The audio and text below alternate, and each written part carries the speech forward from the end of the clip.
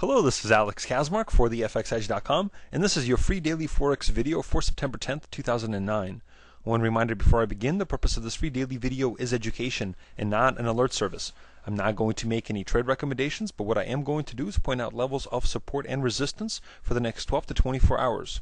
Please keep in mind that trading with leverage is very risky, so please don't trade any real money until you've established a proven track record of success on a demo account. Trading conditions are always changing, so make sure to watch tomorrow's video to stay updated.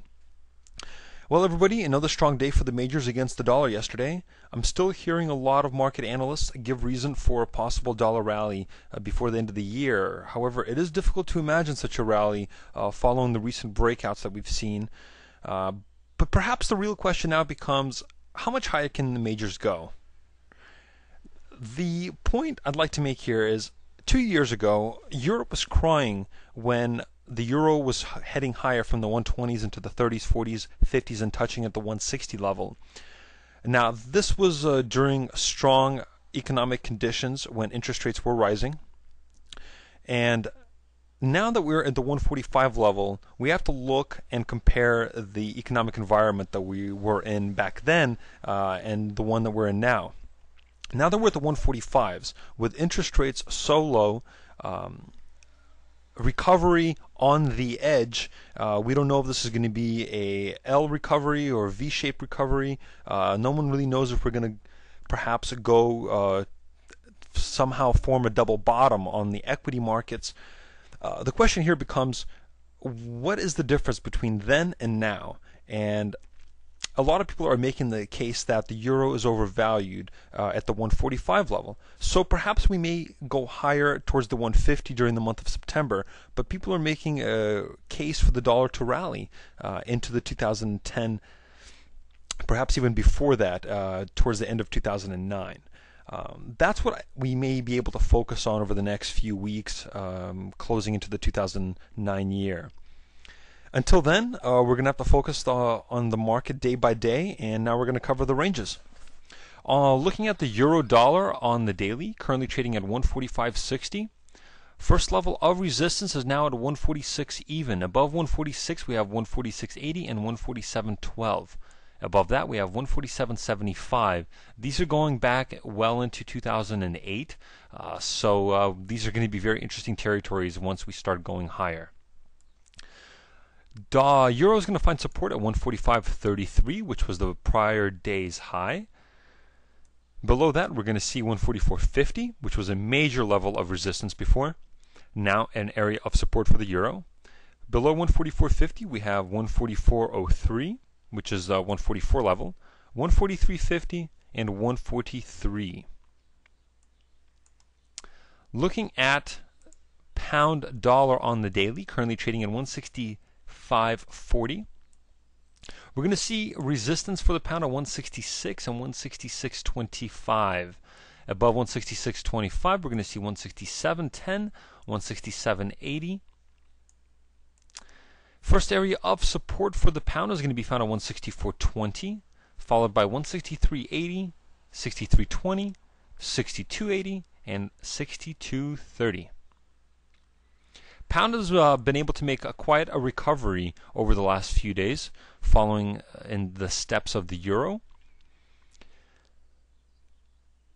We had quite a bit of resistance at the 166 level during the month of August. So perhaps the 166 level may now pose a significant level of resistance for the pound. We'll have to see how the market reacts towards these levels. Above the 166.23, of course, we have the 167.10. So once again, the first area of support is going to be found on 164.20, 63.80, 63.20, 62.80, and 62.34. This 65.40 area we had as an area of resistance before. We had this as an area of support. Now this is exactly where the market is trading, so disregard this red line. Looking at dollar yen, currently trading at 92.04. First level of resistance for the dollar is going to be found at 91.80. Followed by 91.60.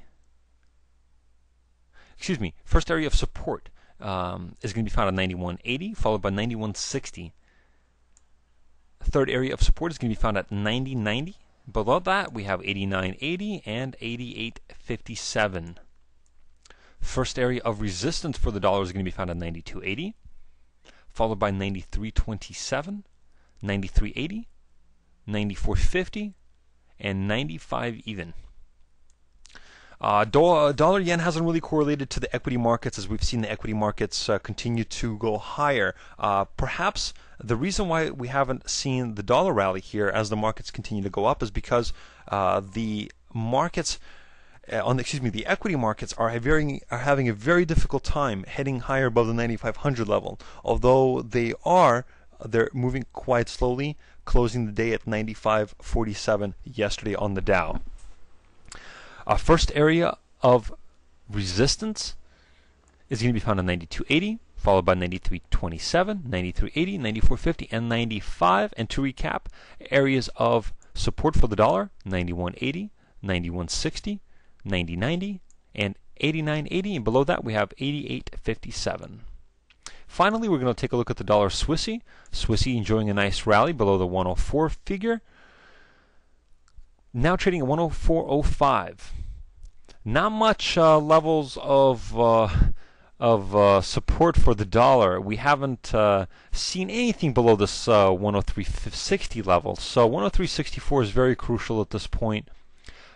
Really don't have anything here. This is going to be very interesting to see if we break below the 103.60 level, how low the market will go. Be very careful trading this pair as it's breaking records. Now trading at 104.04. First level of resistance is going to be found at 104.30, followed by 104.70, 105.27, 105.50, and 105.80.